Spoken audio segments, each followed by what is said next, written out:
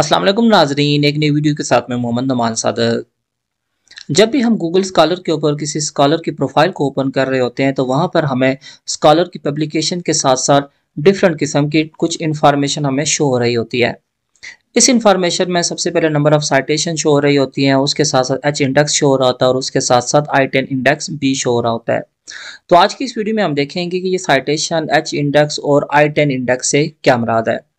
तो सबसे पहले अगर हम एक प्रोफाइल की बात करें तो ये मेरे टीचर हैं, इनका एक प्रोफाइल है।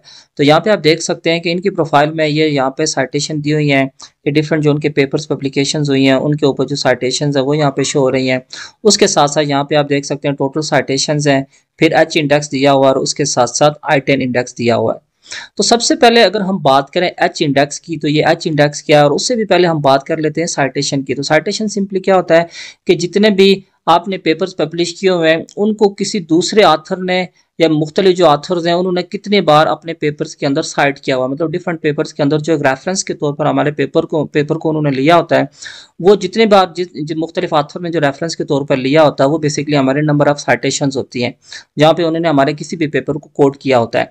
तो यहाँ पे आप जैसे देख सकते हैं impact of foreign direct investment on economic growth means कि 102 लोगों ने इसको साइट किया हुआ है। अगर हम इसकी डिटेल देखना चाहें तो 102 के ऊपर हम क्लिक करेंगे तो वो सारे के सारे पेपर हमें शो हो जाएंगे जिन्होंने रेफरेंस के तौर पर इनके पेपर को लिया हुआ है। अब हम बात कर लेते हैं एच इंडेक्स की। तो इसकी कैलकुलेशन थोड़ी सी टेक्निकल होती है, यहाँ पे लोग कंफ्यूज होते हैं कि यहाँ पे एच इंडेक्स हम किस तरह से कैलकुलेट करते हैं। तो सबसे पहले हम थोड़ा सा देख लेते हैं कि ये एच इंडेक्स है क्या।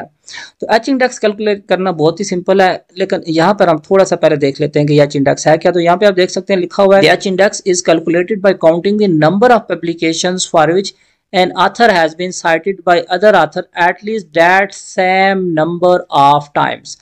इससे ये मुराद है कि हम सिंपल क्या करते हैं कि वो नंबर ऑफ पेपर्स फाइंड करते हैं कि जिनको उतनी ही बार, कम से कम उतनी बार साइट किया गया हो। मतलब अगर हमारे पास एक ही पब्लिकेशन है उसको कम से कम एक बार साइट किया गया हो, अगर हमारी दो पब्लिकेशन हैं उसको कम से कम दो बार साइट किया गया हो, और इस तरह हम फाइंड करते जाते हैं। तो क्या हमारे 10 पेपर हैं उनको कम से कम 10 बार साइट किया गया, 11 पेपर हैं उनको कम से कम 11 बार साइट किया गया।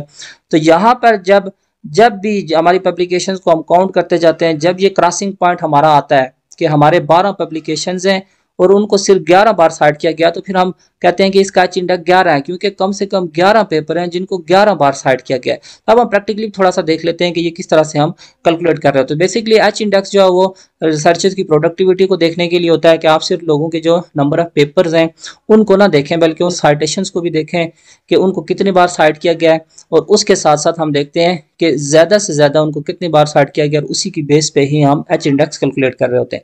अब हम सिंपली बात करें कि एच इंडेक्स हम किस तरह से कैलकुलेट करते हैं। तो सबसे पहले हम ये भी हमारे एक टीचर हैं, इनके प्रोफाइल को हम देख लेते हैं, और वहाँ से हम, क्योंकि इनका एच इंडेक्स कम है तो वहाँ से आपको इजीली समझ लग जाएगी कि एच इंडेक्स की कैलकुलेशन किस तरह से होती है। अब एच इंडेक्स की कैलकुलेशन आपने करनी किस तरह से, गूगल स्कॉलर के ऊपर एच इंडेक्स ऑलरेडी कैलकुलेटेड होता है, लेकिन हम यहाँ पे इसको देख रहे हैं कि ये कैलकुलेशन होती किस तरह से है। तो होता क्या है कि आपने सबसे पहले जो भी जिसका भी एच इंडेक्स आप कैलकुलेट करना चाहते हैं उनके जितने भी पेपर्स हैं उनको आपने टॉप टू बॉटम अरेंज करना होता है। जैसे आप यहाँ पे देख सकते हैं कि इनका एक पेपर है जिसके ऊपर सबसे ज़्यादा साइटेशन है 57 है, तो ये टॉप के ऊपर है, उसके बाद दूसरा, उसके बाद तीसरा, इस तरह ये नीचे नीचे जा रहा है। अब हमने ये इस तरह से एच इंडेक्स कैलकुलेट करना है कि हमने जीरो से स्टार्ट करना है, एच इंडेक्स हमारा जीरो होगा, जीरो से हमने स्टार्ट करना है, फिर ऑनवर्ड हमने जाना। तो पहले पेपर के ऊपर जब हम आएंगे तो हम कहेंगे कि कम से कम एक पेपर जिसकी एक साइटेशन है, तो हम कहते हैं कि हाँ जी पहले पेपर में इनका एच इंडेक्स 1 बनता है, क्योंकि एक पेपर इनका मौजूद है और उसकी एक या एक से ज़्यादा साइटेशन है, तो हम कहते हैं एट लीस्ट 1 साइटेशन। तो यहाँ पे आप देख सकते हैं कि हम कहते हैं कि एक कम से कम एक साइटेशन मौजूद है। अब हम दूसरे पेपर में आते हैं तो हम कहते हैं कि यहाँ पर दूसरा पेपर जिसकी कम से कम 2 साइटेशन हो, मतलब 2 ऐसे पेपर हों जिनकी कम से कम 2 साइटेशन हो, तो हम कहते हैं हाँ जी इनके 2 पेपर हैं जिनकी कम से कम 2 साइटेशन है। यहाँ पर हम कहते हैं कि तीसरा पेपर, मतलब यहाँ पे तीसरे पेपर में आके हम कहते हैं कि 3 पेपर जिनकी कम से कम 3 साइटेशन हो, तो हम यहाँ पे कहते हैं कि हाँ जी यहाँ पे 3 पेपर हैं जिनकी कम से कम 3 साइटेशन है। अब यहाँ पर ये हमारा क्रॉसिंग पॉइंट आ जाता है, वो किस तरह से, अब यहाँ पर ये होना चाहिए था कि हमने ये चौथे पेपर पे जब आएंगे तो हम कहेंगे कि 4 पेपर जिनकी कम से कम 4 साइटेशन हो। तो यहाँ पे आप देख सकते हैं जब हम फोर्थ पे आते हैं तो फोर्थ पेपर में उनकी 4 साइटेशन नहीं है बल्कि 3 साइटेशन है। तो इट्स मीन कि जहां पर ये क्रॉसिंग पॉइंट है हमारा, उस पॉइंट को हम कहते हैं कि ये इनका एच इंडेक्स है। तो यहाँ पे आप देख सकते हैं कि यहाँ पे इनका 4 एच इंडेक्स नहीं है, क्योंकि 4 पे पहुंच के उनकी 3 साइटेशन बन गई। तो इट्स मीनिंग से जो प्रीवियस फिगर है वहाँ पे हम कहते हैं कि कम से कम 3 पेपर जिनकी कम से कम 3 साइटेशन हो। तो यहाँ पे आप देख सकते हैं कि इनका एच इंडेक्स 3 बन जाता है। अब इसी तरह अगर हम दूसरे प्रोफाइल की भी बात करें तो यहाँ पे आपको मजीद क्लियर समझ लगे कि यह एच इंडेक्स हम किस तरह से कैलकुलेट कर रहे होते हैं। अब यहाँ पर भी इनके प्रोफाइल को हम उसी तरह से देख लेते हैं कि यहाँ पे हम कहते हैं कि ये पहला पेपर जिसकी कम से कम एक साइटेशन, मतलब एक पेपर जिसकी कम से कम एक साइटेशन। यहाँ पे हम कहते हैं कि दूसरा पेपर जिसकी कम से कम 2 साइटेशन, या 2 पेपर जिनकी कम से कम 2 साइटेशन। यहाँ पे हम कहते हैं 3 पेपर जिनकी कम से कम 3 साइटेशन है।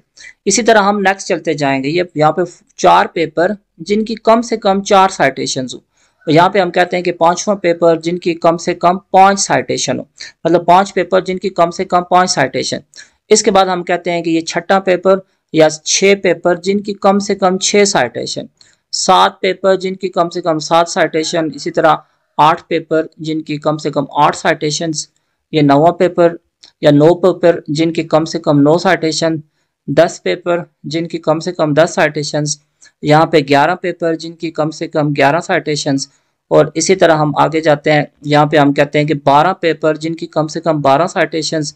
13 पेपर जिनकी कम से कम 13 साइटेशंस। और यहाँ पे 14 पेपर जिनकी कम से कम 14 साइटेशंस। अब यहाँ पे ये हमारा क्रॉसिंग पॉइंट है। यहाँ पे हम देखें 15वें पेपर पे जब हम जाते हैं तो होना ये चाहिए कि 15 पेपर जिनकी कम से कम 15 साइटेशन हो। तो यहाँ पे आप देख सकते हैं कि यहाँ पे 15वें पेपर के ऊपर 15 साइटेशन नहीं है बल्कि 14 साइटेशन है। तो इसलिए हम कहते हैं कि इनका जो क्रॉसिंग पॉइंट है वो ये वाला है। तो ये वाला 14 इनका एच इंडेक्स बनता है, क्योंकि 14 ऐसे पेपर हैं जिनकी कम से कम 14 साइटेशन है। तो ये जो हमारा क्रॉसिंग पॉइंट होता है बेसिकली ये हमारा एच इंडेक्स होता है। आप यहाँ पे देख सकते हैं कि इनका एच इंडेक्स वो 14 ही है।